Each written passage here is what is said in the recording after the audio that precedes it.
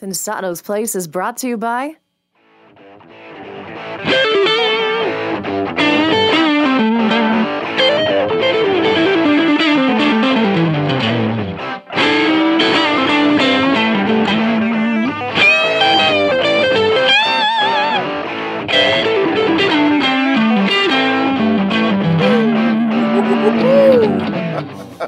Wow, one of the top 10 guitar session players is joining us at the desk. This is going to be a good one. We got a brand new ITL. You're at the place. It's Pensado's Place.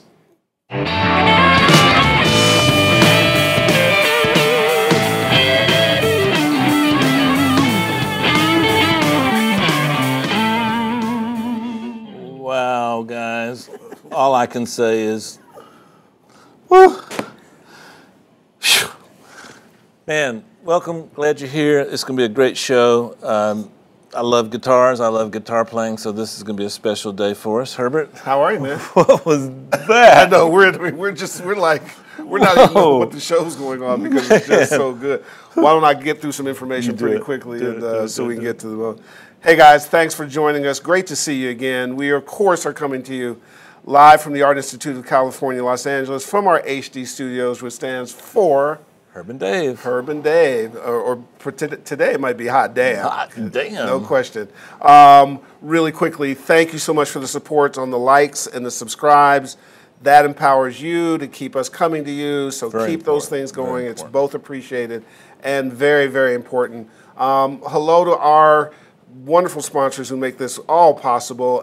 Our avid folks, we have to apologize. You got caught in the president's entourage this week, so you couldn't get to Dave's room to install Pro Tools 11, right? President Obama was recording this week? No, they went with him instead of you. Well, you know he has a Pro Tools rig in that limo, yeah, the big black Cadillac. There's a Pro Tools rig in the back. I know. Yeah. So we'll reload and get that done. Hey, Avid, and to our Vintage King folks, as usual, what's up? I know you guys were back in Detroit powwowing. Hope all that went well. Coming up in a couple of weeks, we've got a special show we did with the Vintage King folks from the legendary studio made even more famous by the Sound City documentary that Dave Grohl did. We were granted special access with Kevin Agunas, the owner, an incredible producer and mixer and tastemaker of his own right, and along with the Vintage King owners, two super cool brothers, right? Yeah. Mike and Andrew, who are really passionate about music, musicians, and gear. They're one of us. We're editing that now. We're going to show that to you. So I'd say it's kind of recording at its purest, wouldn't you think? Absolutely. Yeah. I mean, you can feel the legends that were there and the history of that place. It even smelled right. That was really cool. So stay tuned for that. Vintage King has that same one more week on that promotion for us. So you can get $100 off of a Moog Audio EQ4 plugin. Here's what you do. Go to vintageking.com/Pensado deals. Enter the promo code WeLoveMaag, M-A-A-G, and you are good. Really simple. That's vintageking.com/Pensado deals. Enter promo code WeLoveMaag. Good stuff from our VK family. A question from Dave. Am I eligible to win? You are not. And before we get to this incredible guest that we have, if you're in New York and you're at a school or attached to a theater, could be Manhattan, could be Brooklyn, hit me on my Facebook page. Dave and I are talking about coming back east, and we think a great theater attached to a school might be good. So let me know if you're connected and come to us. We are hankering to get to the East Coast and do that. Before we go, really quickly, do you have a Stump the Vintage King guy? I do. I have both of those. Guitar players love tubes. Can an FET transistor simulate tubes so that we would love them? There we go. And why? There we go. We'll get you that answer. David, why don't you introduce Into the Lair? I was working on some live drum sounds, and Cole came in and offered some suggestions, and I really liked what he did. So this is an Into the Lair on how to do cymbals, featuring my assistant, Cole Nystrom. Guys, I want you to meet Cole Nystrom, my assistant. Cole brought me a mix that he had done recently on one of his clients, and I really liked the drums, I really liked the cymbals. So today what I thought is I'd pull up a track by Robert Mackey and AVM and let Cole play a little bit with the cymbals on that and kind of show you what his technique is for cymbals. He's a drummer, and I really liked what he did. So He's been engineering about a handful of months, but I think he's nailed this technique. So check it out, all right? Cole, take it over. Thanks, Dave. All right, guys, as Dave said, my name's Cole Nystrom. I'm his new assistant. We're gonna go through how to treat cymbals today. So real quickly, let's just dive right into it. Let's just play the track as it is right now.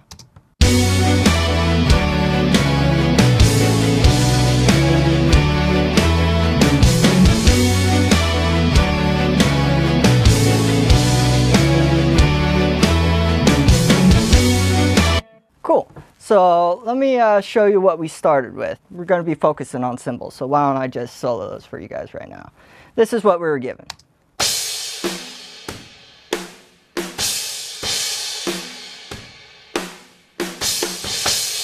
Okay, so it sounded pretty good. So let's dive first off into the overheads. One of the main things that I was noticing is that the crash hits really seem to stick out. So what I did, just to treat that section, was to bring it down a little bit with just a simple compressor from McDSP. Knocking it off, you know, say maybe about 6 dB. You know, have a fairly slow attack and fairly fast release. So that's with the compressor. That's without it. With it again, you can kind of hear how it just evens it out a little bit. Then after that, ran it through an SSL. Just wanted to brighten it up a little bit. So, and also take out some of the low end, just make it a little bit more pronounced. And also one of the other things I did is I went into the mid-range pretty much from say about 1.5K up to 8K. I took a little bit out of that room, mainly to give more energy to the vocal, more room for the energy in the vocal, and also for the rest of the drums as well. Now let's look at what we did with the rooms. This is what we were given with the rooms.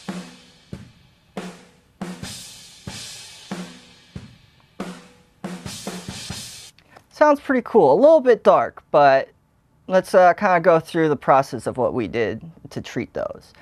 So first off, we went in and we took off, you know, a little bit of the top end actually, to make it just seem a little bit darker and actually pushed farther back into the mix. And we also took out some of the mid-range again, as we said earlier, give some more room to the rest of the drums and mainly the vocal. And also, you know, heavily compressed it as well too, did a 5 to 6 to 1 ratio, and knocking off a good amount of dB, probably anywhere from 10 to 12 dB that we're knocking off. And then to make the room a little bit, sound a little bit bigger, we actually ran it through this SPL Transient Designer and cranked up the sustain a little bit to actually make it seem like the room is a little bit bigger. So let's see how the overheads and just those rooms sound just as they do right now.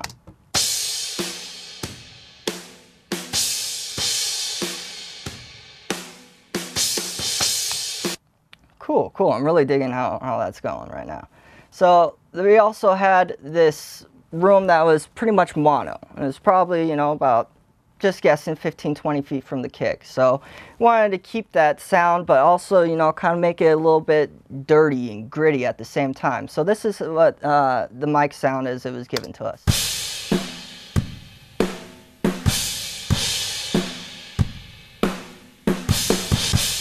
Really cool. Like I said, it's kind of got that dark tone like the rooms did. So let's kind of dive in and see what we did with that. We used this Devil Lock from Sound Toys and used a little bit of the crush and the crunch. Pretty much we're adding distortion or third harmonics to pretty much bring out some of the crunchiness and the dirtiness of it. So let's see how that sounds with the Devil Lock. Can really hear in that kick and that snare just how much it really brings out. So also after that we ran it through once again an SSL. Just took off a little bit of the low end, rolled off some of the top, and once again, like we've been talking, taking out some of the mid-range to give that room for the vocal, let that really stand out. Also just compress this one very lightly, probably about 3 to 6 dB. So let's hear how all three of them sound together.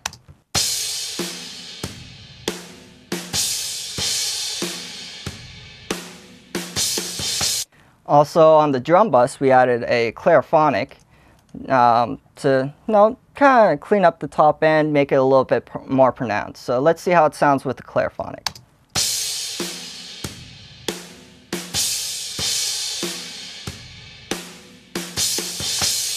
Sounds nice and clean and pronounced now. I'm really liking that. So this is how the drums sound after all the treatment and everything that we just went over in the track.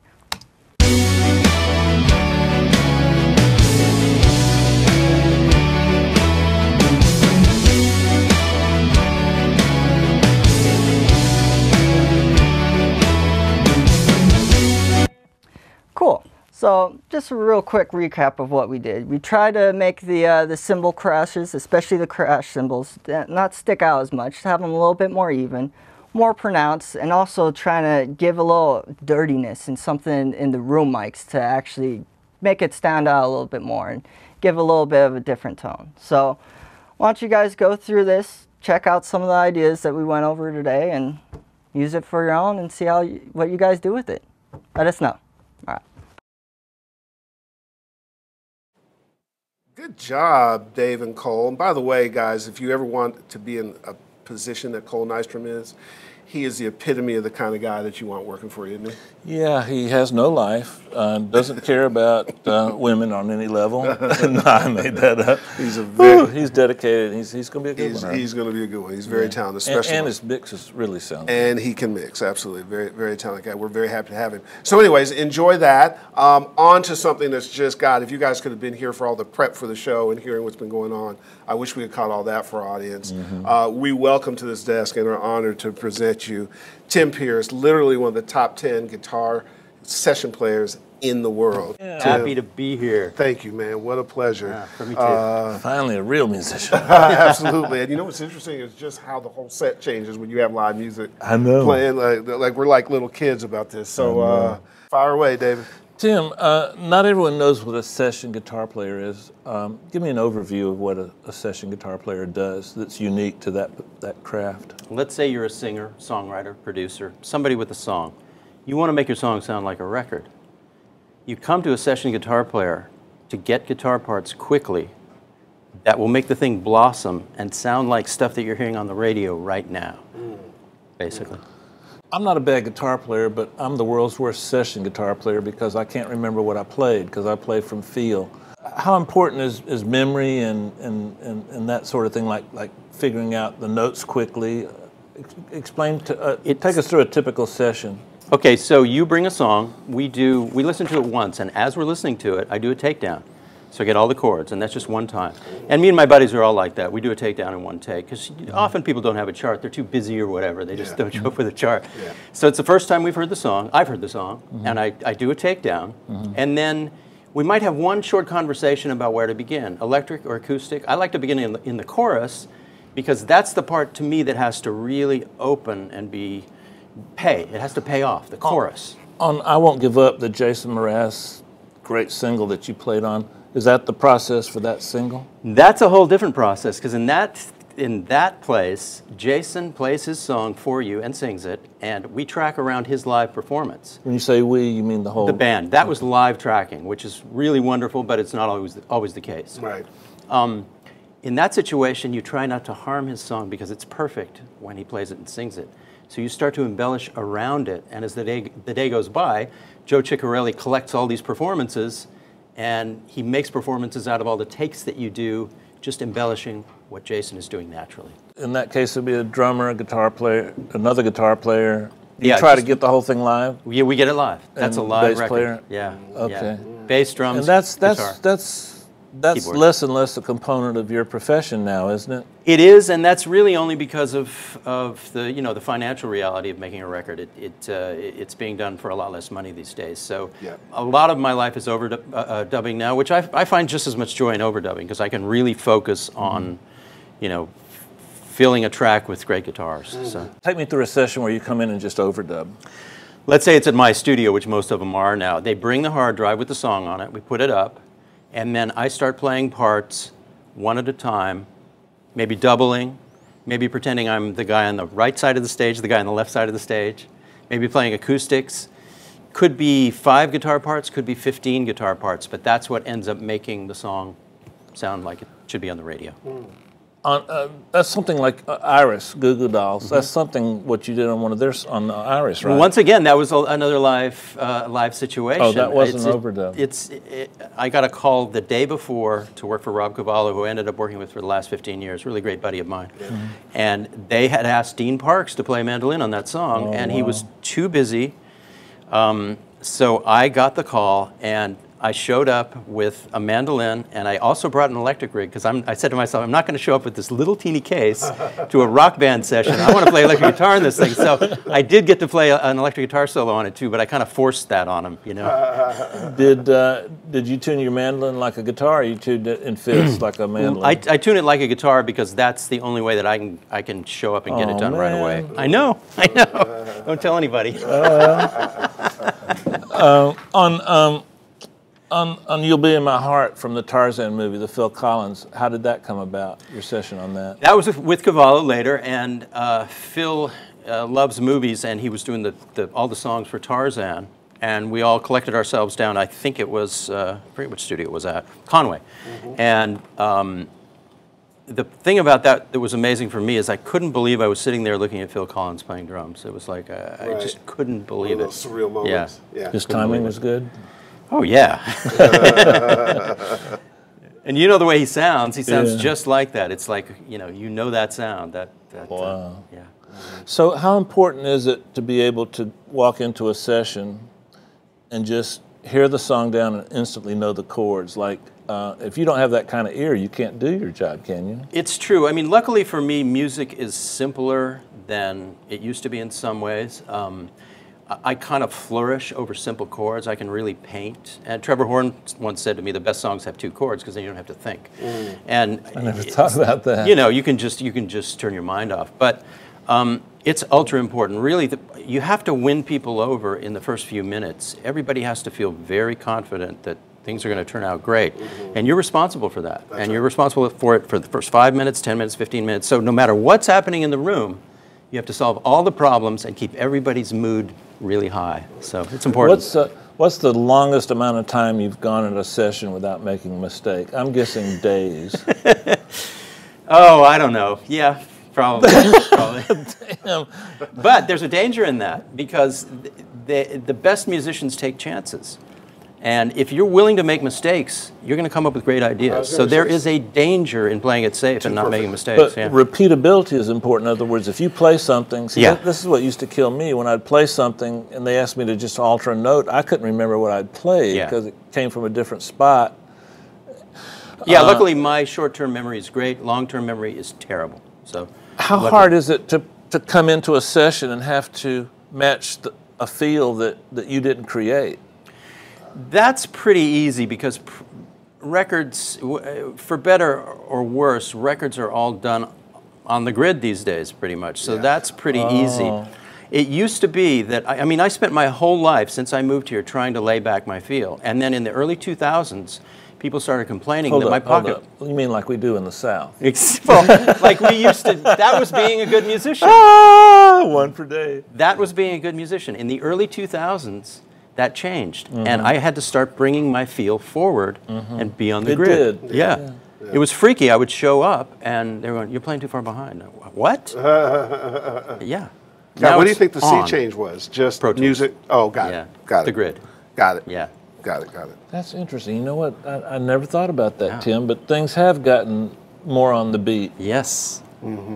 The 2 still stays a little bit laid back in some instances, but the 4 is definitely right on. Well, you want to be able to play with it still. Yeah. But it's as compared to, the 90s, it's much more on. Unless you were an LA musician, we used to make fun of you guys because you guys played too precise. We always laid back. Yeah, we were drunk half the time. That helped. Yeah, it's always the rap. What can, not just a guitar player, but what can the average guitar player learn from your skill set as a session player? What do you think a guy at home that's a keyboard player or a drum programmer can learn from you? Well, the simplest part, the best version of the simplest part is what you want in a song. That's something that Trevor Horn said also once. And you want to play for the song, and you don't want to cloud up the sonic spectrum with anything that has too much bottom, too much top. You want to separate 2 or 3 parts out, and you basically want to look at it like you're an arranger.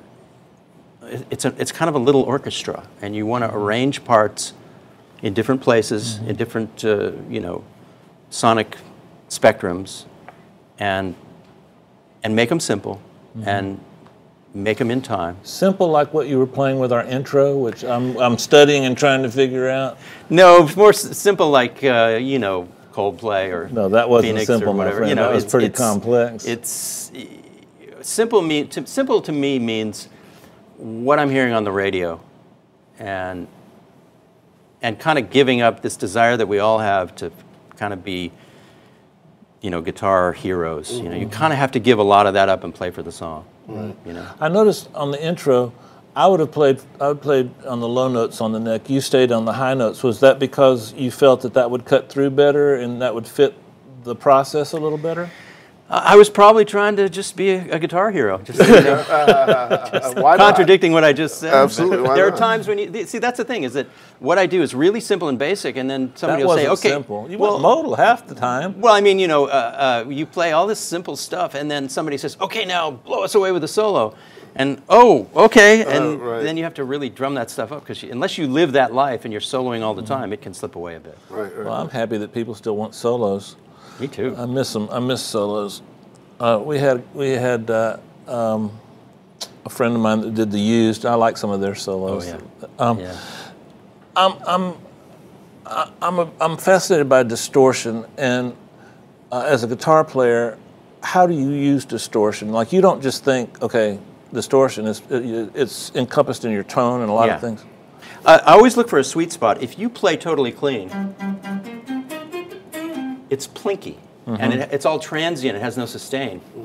The thing you have to do, you have to find the sweet spot with distortion to where it still reads as a clean tone, but it's broken up enough to where the transient drops, and there's a kind of a sweet sustain that happens. Can you show me that? Let's see if we can do it.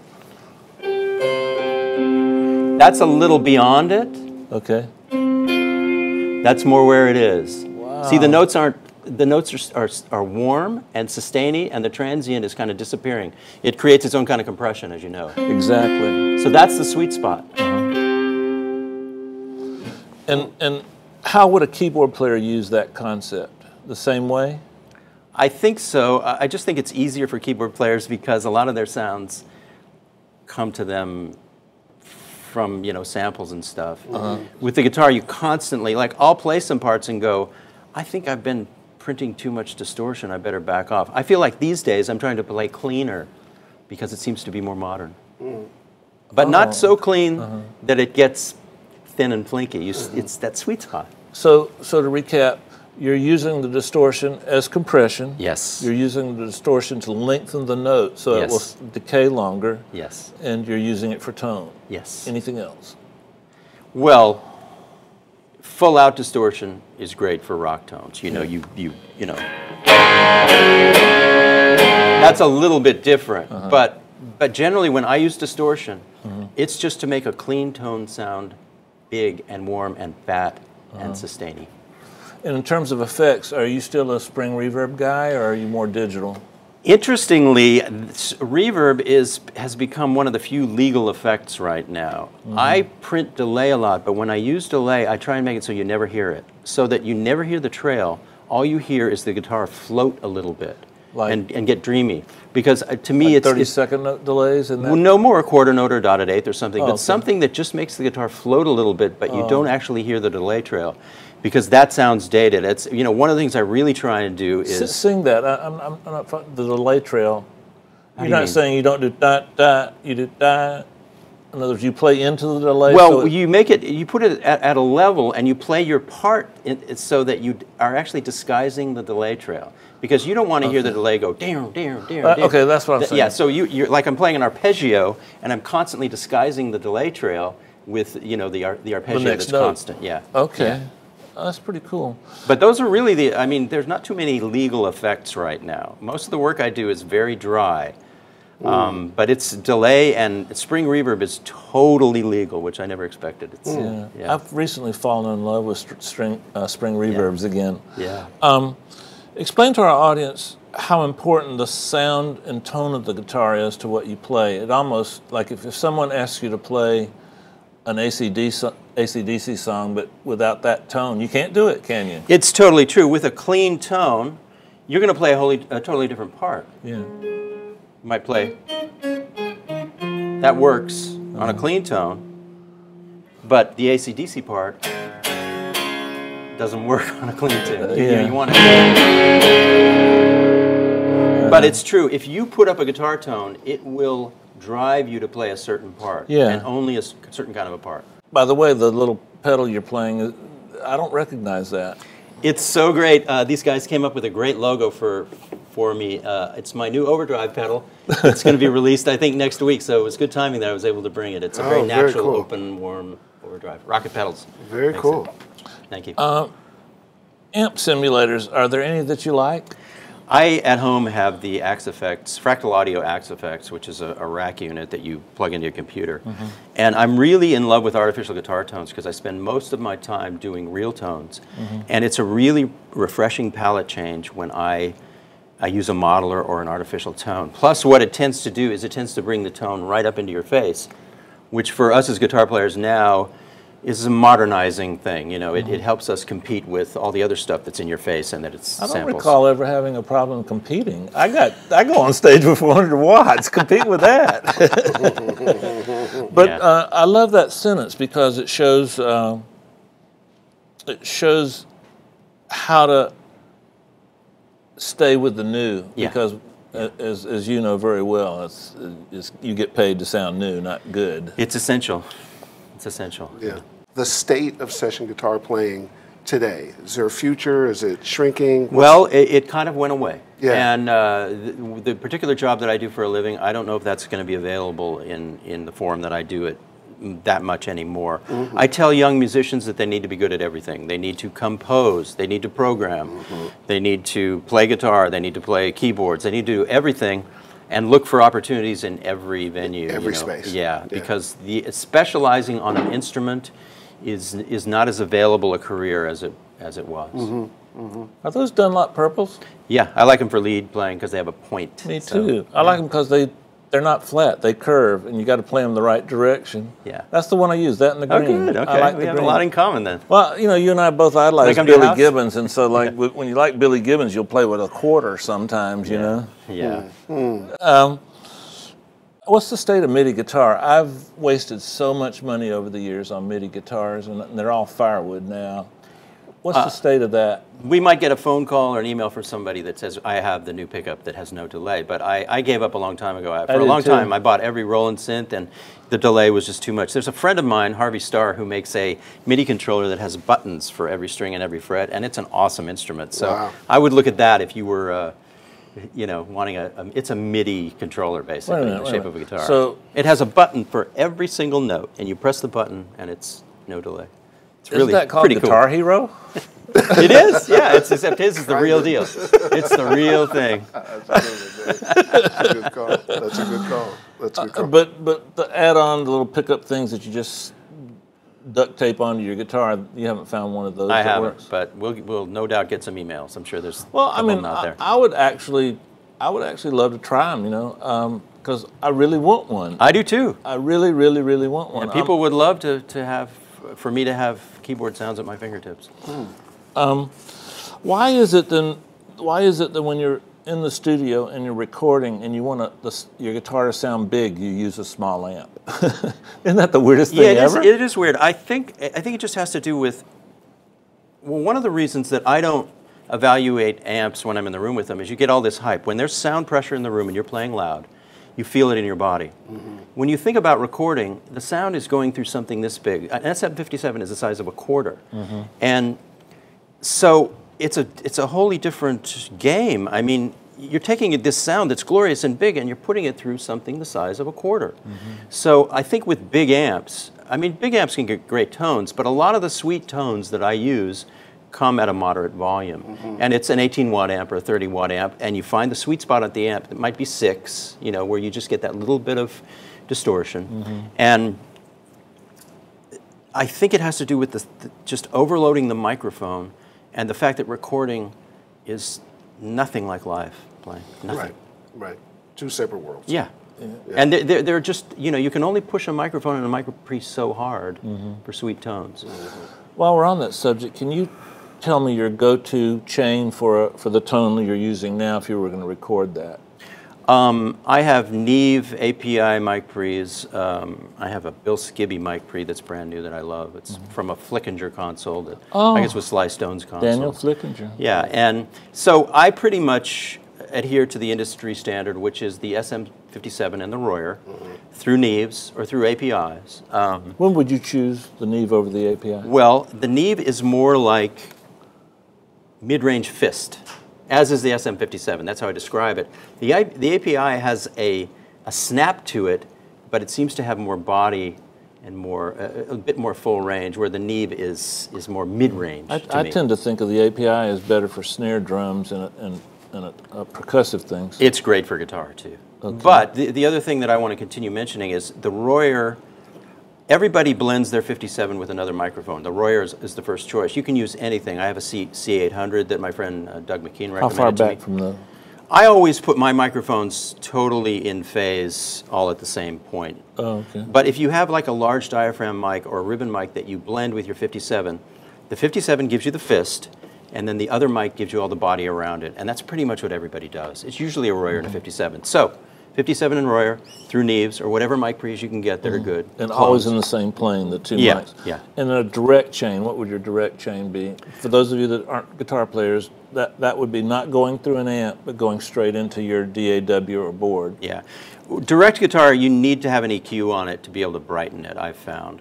And what I do these days is Rivera makes this beautiful purple box. I think it's called the Rock Crusher. And it looks great, and it has an EQ on it. And so I slave the amp out through that thing, and I go direct into a Neve, and then I don't have to EQ it because the EQ is on the. It's got so you're running an amp sound and a direct sound, and the direct sound you can go through a plug-in later or whatever. Yeah. When I was on your website, which I'm there quite a bit, you've got some great instruction material. Yeah. You're an excellent teacher. Thank you for that. I noticed you have a distressor in your rig. Yeah. Dave Durr is one of my favorites. Is that a part of your chain normally? It is. I'm an ignoramus when it comes to compressors, and that thing. Aren't we all? Yeah, it's no. Everybody. I'm sure you're not. But that thing is a foolproof way for me to fatten an acoustic sound and just limit it a little bit, and sometimes fatten electric sounds. Electric sounds compress themselves, and generally I'll leave it off for electric sounds.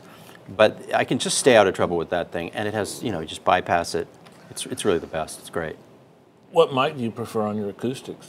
I have a C12A from 1965 that I was fortunate enough to get that seems to be great. I'd like to get a Sheps. I need a good small diaphragm mic. On your duties on American Idol, it's so funny. I hear my wife watches it. Of course, I would never watch it. Oh no, I like Larry. So I'll hear a riff and I'm like, oh man, that is so cool. And I look over there and it's you.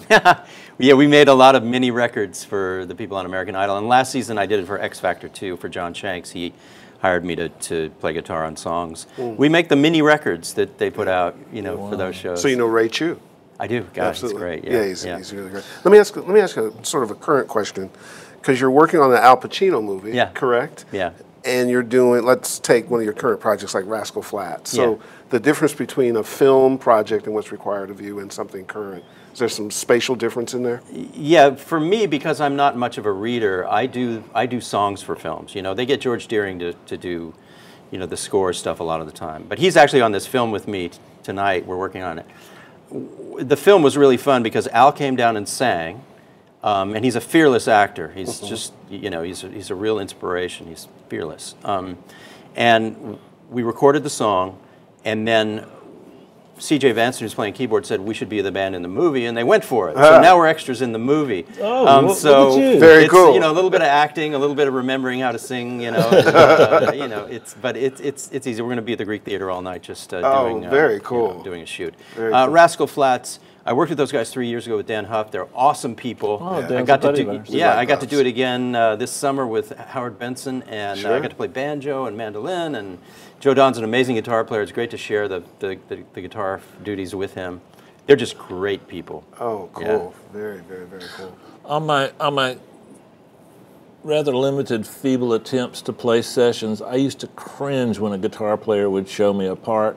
Because they can cram their little stubby fingers into such small spaces, and you know us, we can't play more than 2 notes, more than 1 note on a string. Yeah. What's your opinion about keyboard players at a session?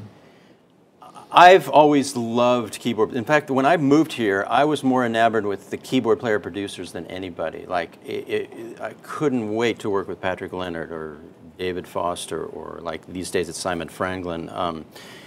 Because these guys, to me, are the geniuses. And the thing for me, when I'm working with one of these guys, I breathe a sigh of relief, because if I show up and I get into a spot where I don't know what to do, they'll tell me, try this, try that, try this. And they're just geniuses. I love them. So what you're telling me is you're deferring to a damn keyboard player? Yeah, don't tell anybody. They don't have to play in tune. They don't have to worry about tone. All they got to do is just play some little keys. No, it's you I'm know, teasing. I love keyboards. In fact, I'm actually hipping up my skills now. There's something fun about keyboards. Sorry, Herb. No, that's okay. Everything's fine. So why don't you grab your batter's box questions, and we got a special batter's box. We've got a special batter's box. We're going to try and stump the legend, and I'm going to name a genre, and he's going to play an example for us. Okay. We haven't rehearsed this. Jazz. Okay, here's my jazz.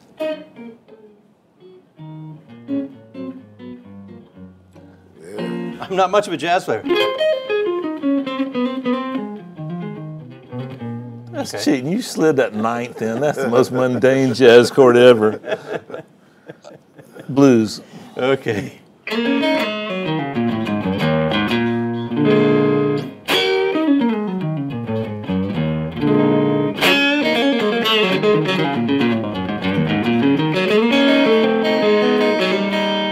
Son of a bitch. I got to applaud for that. Rock. Rock, okay, that's just...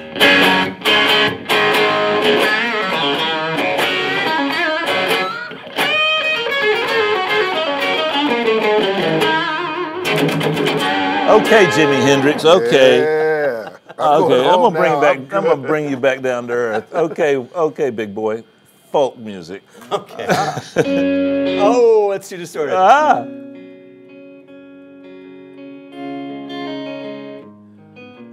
I want to hold you. Whoa! There goes our advertisers. Okay, Santana, my favorite.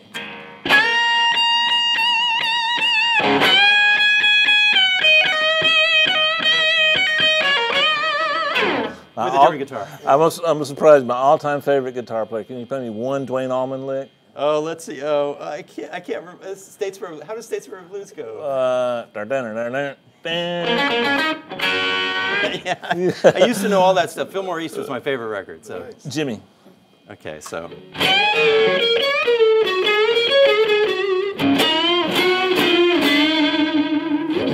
He loved those double note bends. Country. Country used to be, you know.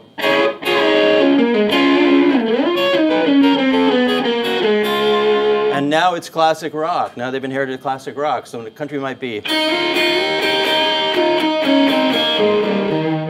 Or AC/DC. Slide guitar. Oh, here's one right here. Okay. Hurt him, make him cry.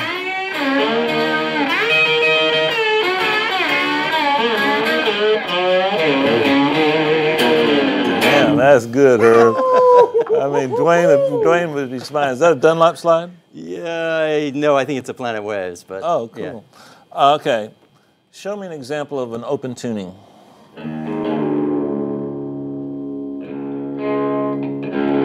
Oh, let's see here.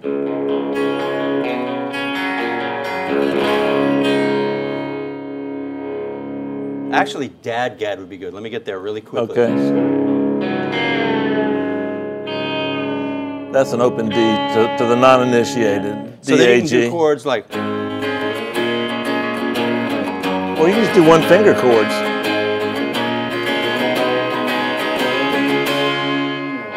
Dad Gad's a good open tune. You know what? Yeah. I think we're going to have the first Pensado's Place standing ovation. Oh, okay. I love what you did. When I think of you, I think of Black and White, Black or White. Oh, Black or Michael White, yeah, Jackson. right, yeah. Michael Jackson.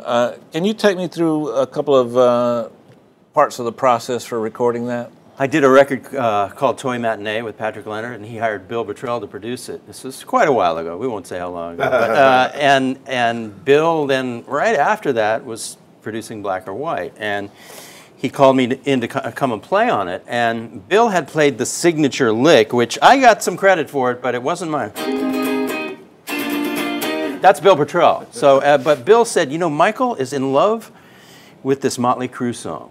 It's called Dr. Love. Yeah, absolutely. And he wants the bridge to be a fantasy trip through Dr. Love Motley Crue land. No So joke. I did all this really heavy metal. I came up with this riff, and we did all this stuff in the bridge that you'll hear. And Michael was really sweet and really nice. It was a really intimate situation.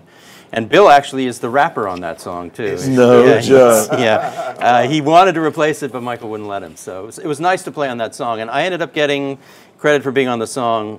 Slash did too, because he was associated with the video that was on the song. So everybody shared credit. So what was the chain that you used for that main guitar part that you played? What? I think that was a Bogner. It was a Bogner Ecstasy, I think, that I was using at the time.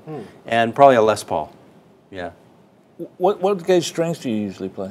It depends on the part. I use 10s most of the time. Sometimes 11s or 12s. Sometimes 9s if I want to do like a lead and it's really spongy. Sometimes for leads I'll tune down so the strings are a little more slinky. But the short answer is 10s. On that song, did Michael personally suggest parts to you, or was it mostly the producer at that point? No, I think that was mostly me, because it's funny, some of these situations that are the very best situations are the most wide open, and you're allowed to actually do whatever you want, because they're going to take their time and put it together later however they want. In that situation, it was almost total freedom. Is that more fun for you, that you can just, or is it I is it like harder? both. I like collaboration. I like being in the room with talented people who give me ideas, I give them ideas. Yeah. I like a constant circle of I-ideas. Yeah. So Did you just point at me when you said talent? I think you did. Of course I did. Okay, just checking. General direction. I'm getting a lot from you right now. General direction. There's a Monty Python quote that has general direction in it for you Monty Python people. I'm curious about this. I haven't asked anybody this question before. A lot of times, I'll tune my guitar, another guitar player will pick it up, retune it, and we both sound in tune. How is that possible? Well, the guitar is never really in tune. It's all trickery. So everybody's constantly finding a way through, finding a way to make their hands sound in tune. And you kind of have to change with where you are on the position of the guitar. And there are people who make tuning systems that help solve that. But you're constantly kind of bending your ear and using trickery to sound in tune. Some players, their hands just play more in tune. Mine, Michael Landau, is perfectly in tune all the time. There's a young guy named Blake Mills, and one of the things that sounds me about him is whenever I hear him play, he's totally in tune, and I know he's not even thinking about it. So some of it is gift, and some of it is hard work, but the guitar is never totally in tune. It's tempered, and you're always using trickery. Plus, if you the harder you press on the frets, the more sharp you get, and That's true. You want to, yeah. Even go ahead. a lot of times when we play, we'll push on the neck, it goes flat. Yeah. And I hate playing outdoors. Yeah. Do you ever play much live concerts? For me, because I do sessions every day and I've been able to sustain this career, every single day I'm doing a session for somebody. And often on weekends too, I am challenged up to my eyeballs, the way I like to put it, doing sessions. So I'm not the guy who craves playing in a club, because my nightclub is happening every day in the studio, and I Use a break. Yeah, exactly. Absolutely. Yeah. Absolutely. When you're in the middle of a session and you walk in and you're learning the song, what are you composing your part while you're learning the song, or how do you approach getting ideas? You draw from things you memorize off records. You try to go with improvise new stuff? Improvisation in your world is not a good thing, is it? Well, everything I do, I am improvising guitar parts almost 100% of the time. But what I usually do when somebody brings me a song is I try and solve the chorus first if it's an overdub situation. If it's a live situation, then we're doing a stream of consciousness and it's one guitar player through the whole song. But if I'm overdubbing, I try and solve the chorus first. And you're literally drawing from all the music you're hearing at the time, all the music you've heard in the last 4 decades. You're trying to discover the prejudices and tastes of the people who are in the room, which might be the opposite of the people the day before. So you're using a lot of different little messages to try and discover parts and sounds. Of all the well-known genres, I'm not talking about polka or something. Of all the well-known genres, besides polka, which one's the hardest for you to play on a session?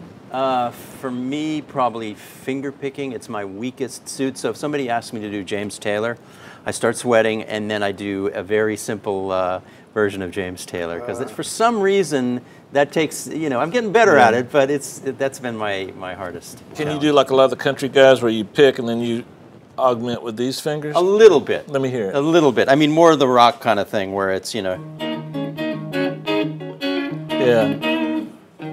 And of course you get an amazing tone when you use your fingers. Can you Travis? No. That's what I'm talking about. Okay, I won't embarrass you. Yeah.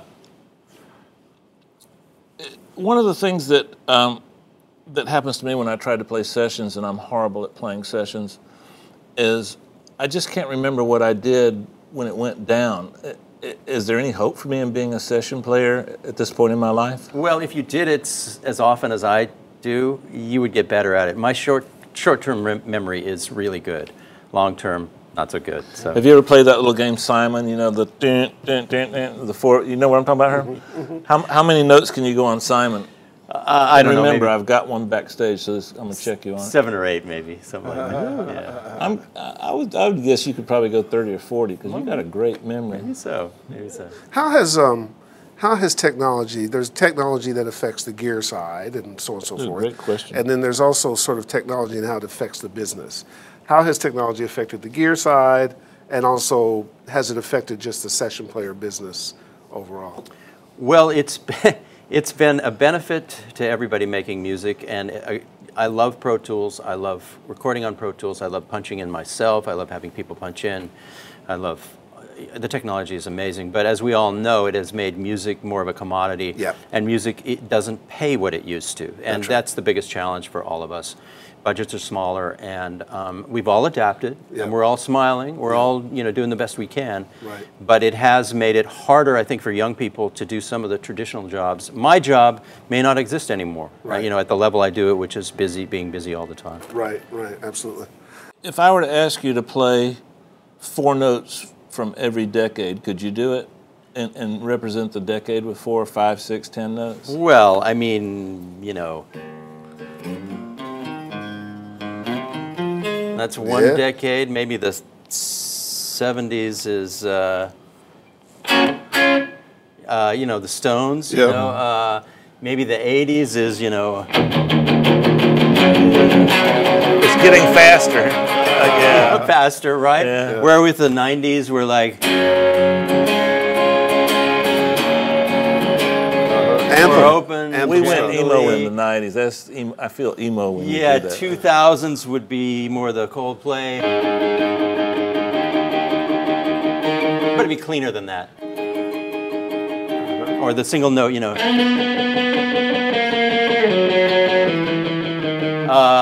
and then now Daft Punk has made funk guitar legal again with Nile Rodgers. Absolutely. So maybe we can do,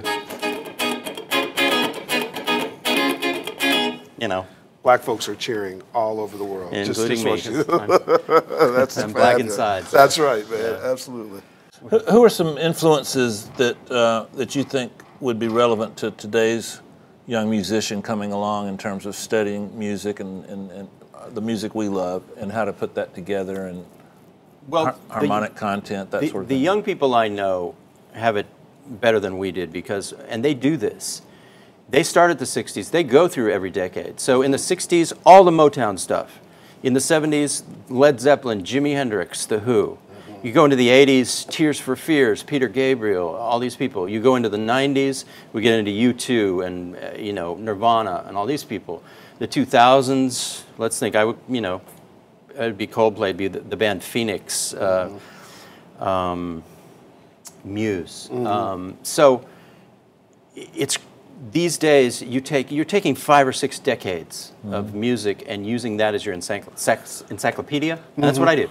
And you know what's fascinating about that is that when you look at the list that you're part of the top 10 guys, it covers that span of time. Interesting. Yeah. You know, Lukather, Cropper, Jimmy Page, right. you know, I mean, just guys well, Nile Rodgers, obviously, Brent Mason, yourself. That's a whole span of things that have stood the test of time. That tells you about the art form. I mean, that's a serious level art form. Just an aside for the guitar players, you keyboard players can take a little break. You and I both love to solo, but you and I both know it's much harder to play a solid rhythm part than a solo. It's just so hard to play the Nile Rodgers thing. People don't understand how difficult that really is. It sounds simple, but the timing part is a monster. Well, feel is everything. And in my lifetime, I'll get pretty good at playing R&B guitar, but I will not equal the people who really do it. That's okay. I'll still do great. But you're right. It's the subtle differences in feel that players have from living their lifetimes playing the way they play is everything in studio work. And the problem is most guitar players get obsessed with the glory of playing leads or technique or playing as fast as they can.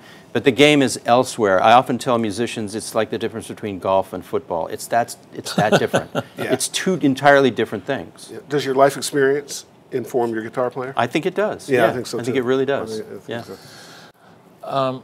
I'm obsessed with feel, particularly in mixes. What do you perceive as the difference that can be articulated easily between feel and timing? Is feel a random movement around perfect timing? Is feel usually laying stuff back? And does feel change fad-like over time? Feel, it's personal and it's your way of just putting your signature on things, but it's also the ability to play with time as you're staying in time, you know, to be able to stretch and pull. Some of the best drummers rush a little bit when they fill because it's exciting, and then they come back. Especially choruses. Yeah. So feel is a manipulation of perfection. Absolutely. And yes. could feel be described somewhat as little tiny warts and mistakes that sound good? With the guitar, yes. More than any other instrument, people want to hear surprises when you play guitar. And the guitar doesn't have to be perfect. Everybody lives in such a state of perfection these days that guitar actually is one of the few instruments that can actually float and stretch and surprise you with mistakes can actually work. You and I have listened to so many guitar players, we can kind of tell a guitar player not by the notes but by the feel sometimes, particularly the Muscle Shoals crowd and then the West Coast crowd, the Northeast crowd. We all have different feels, and I'm fascinated with that because there's not a lot of things that we can use to amplify and manipulate the feeling and emotion of a song, the vibe and all that, but the feel of the rhythmic component is so vital. Just like you said, getting happy and rushing the chorus, that just makes the chorus feel so vibrant. Who's your favorite guitar player? I have a lot of favorites. When I started, it was Hendrix, B.B. King, Billy Gibbons.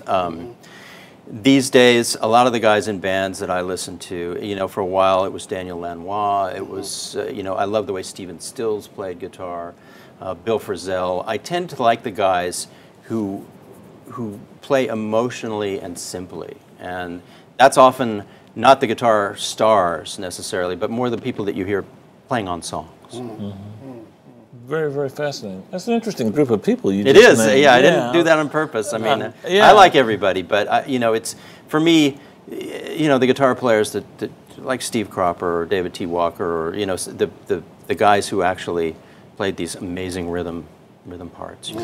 A sad thing, today I left my studio, and my friend Lisa was playing a George Duke record that's about to come out. Yeah. And he fooled me. That's the first time for more than 2 bars I thought it was a real guitar. And he was playing a synthesized part, right, Cole?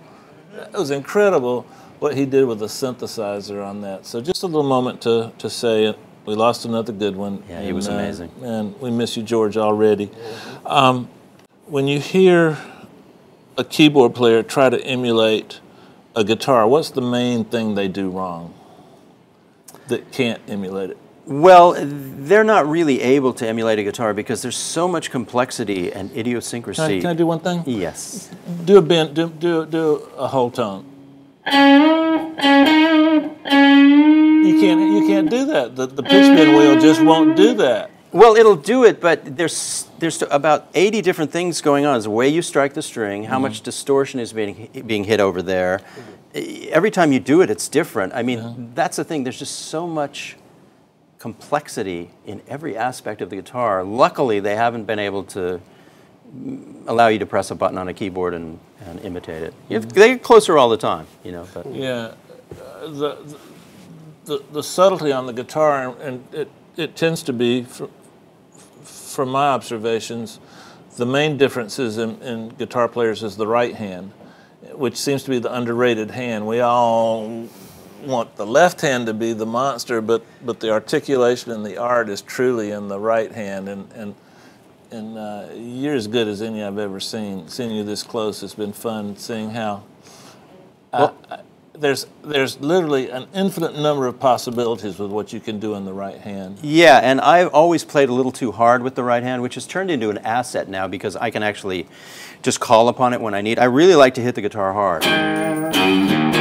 But the really great, it's much better to play light, you know. Really light, but it's also for that me. Doesn't sound very good. Yeah, I get a lot of emotion from hitting the guitar hard. Yeah. I like to Don't try do and that sound like a light thing teenager, again. so it's good to be able to do a wide range of, you know. I got a little I surprise was for going you. to say, do you have a? Yeah. Why don't you show it to the camera? And so, there you go. A friend of mine made these. We have a Pensado pick. Thank You you. have to. Give them all to her. Now- It's nice. It's now, really heavy. If It's you use heavy. it right now, it breaks in half. Ooh, sounds better Improved my already. tone, yeah. Yeah, Nice, great. nice. You know what? I hate Confidence. to say it, but I forgot who gave me those, and it was a close friend. Oh my gosh. That's okay. We'll post that. Here's a question for you. Yeah. We do lots of things inside the show, which we're so honored that you joined us, and then we do some things that are not at the show. We do some live stuff. We teach things. We go places. We just had an event a couple weeks ago where I think 1,000 people registered from 14 countries. Would you ever join us and be able to teach and show what you do at one of these events? Could we Of course have I would. Yeah. that would just course I would. absolutely rock. Be I'll honored. be right in the front row. Oh, there. me too. I won't even be able to. I won't even be able to moderate. It'll be like Herb. I'll Yeah. be like, Bring your ukulele. I'll bring my ukulele. I can play that. Tim, listen, thank you so much for coming. It was short notice. You adjusted for us incredibly. Likewise. These kinds of things are so special. We haven't done one for about a year, right? Since we did Wizard. Correct. Right. Yeah, absolutely. I'm going to be on you, my man, because we live in the same neighborhood. All right. Right? And Okay. this has just been incredible. Thank you. Do us a favor. Maybe, Dave, as you wrap up, play us out. Listen, guys, for those guys back in New York, attached to a theater or school, hit my Facebook page. Like I said, Dave and I have a hankering to come back east to do something. If you'd play us out and Dave, you'd wrap us up, what a great show. Let's do it. Everything you've learned today is applicable to both guitar, keyboards, any instruments. And one musician on one instrument, you can learn a lot from that person. A lot of the great guitar players, including Dwayne Allman, studied horn players. So if you're a keyboard player, study what this cat does. He does it as good as anyone. It's all about the music in the end, and we'll see you soon. Rock it out, Tim. Rock it out.